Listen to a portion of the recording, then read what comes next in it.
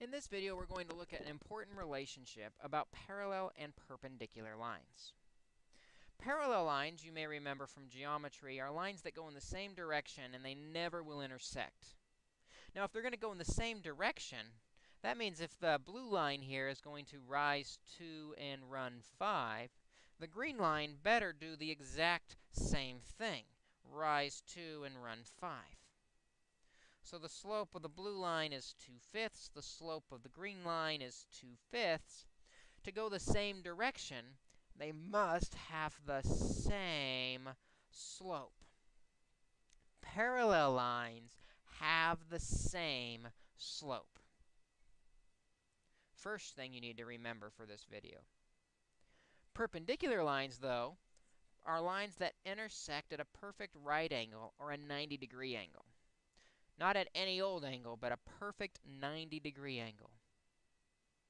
In that case, if one line, say, goes down 5 and over 2, down 5 and over 2, this blue line we're making up has a slope of -5/2, the green line has to kind of counter out that in the opposite direction. It's going to go up 2 and over 5. The green line has a slope of 2/5. Now, you might notice these slopes have a lot in common. You'll notice that they both use the numbers 2 and 5, but they're flipped over. We call those reciprocals, where the fraction is flipped over. You'll also notice that one of these is positive, going uphill, and the other is going downhill. Negative. So we want one positive, one negative. We call that opposite. And flipped fractions, we call that reciprocals. Perpendicular lines, the second important thing you need to know for this video, perpendicular lines have opposite reciprocal slopes. Neither, where they're not parallel or perpendicular, there's really no pattern. Maybe one will have a slope of -2/3, the other one has a slope of -5/4. Nothing really special about them. There's no pattern. They're not perpendicular, they're not parallel. We're not really interested in those. So for example, if we know one line goes through the points 5, 2 and 7, 5, and the other line goes through the point -2, 6 and 0, -3, we can find out if these lines are parallel, perpendicular, or neither. Let's first look at the first set of points. It's important to keep track of which points go together. And we know that's an xy pair. And we have a first point and a second point. And the way we know if they're parallel, perpendicular, or neither is we look at their slopes.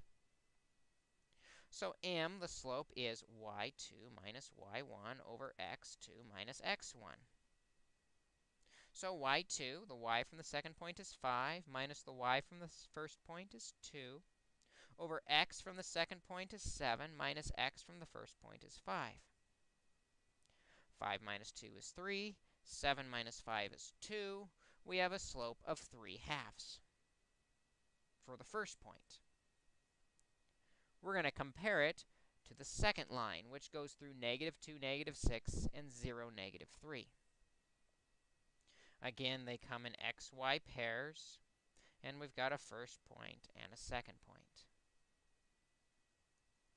Slope is still y2 minus y1 over x2 minus x1. So y2 is -3 minus y1, which is -6, over x2, which is 0, minus x1, which is -2. Two negatives make a positive. -3 plus 6 is 3. 0 plus 2 is 2. And if we compare our slopes, the first line had a slope of 3/2. The second line had a slope of 3/2. They have the same slope, which means the lines must be parallel, which only has one R in it. These lines are parallel because they have the same slope. Let's take a look at another example.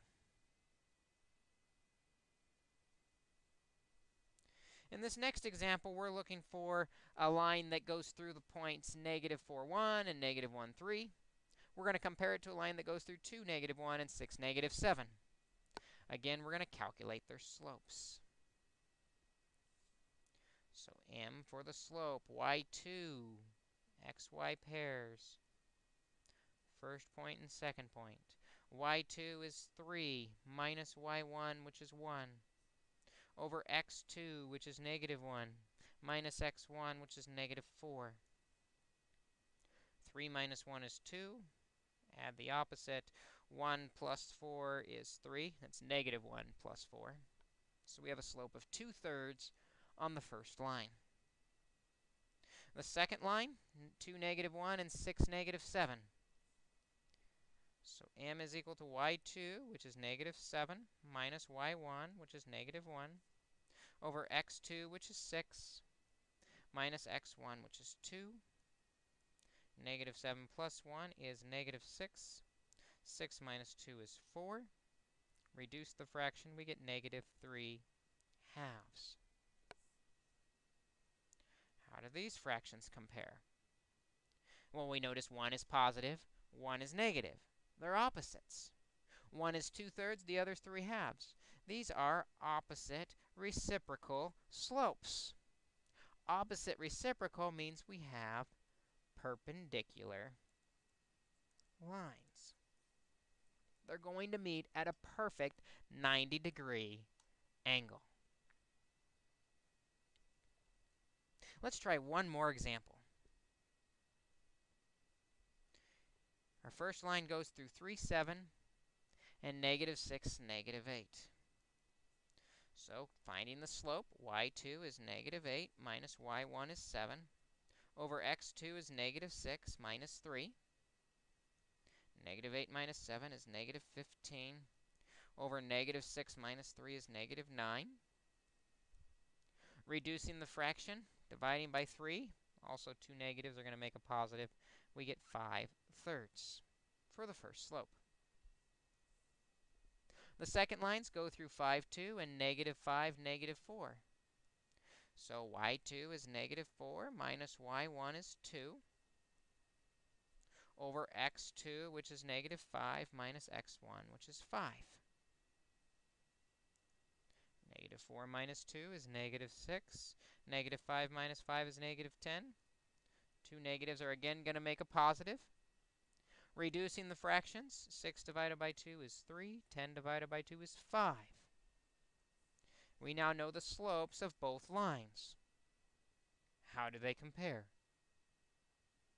Well, you might notice they're reciprocals. Does that mean they're perpendicular?